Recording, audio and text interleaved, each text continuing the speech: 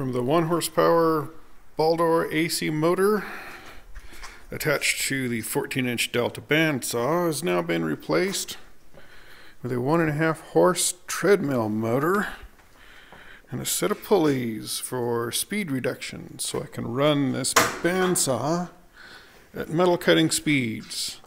I've got a triac controller. Underneath is a bridge rectifier and a choke, which will smooth out the pulses to the treadmill motor. So running at 120 feet per minute right now. Nice and smooth. Little pulleys are just pulling away. As we bring speed up,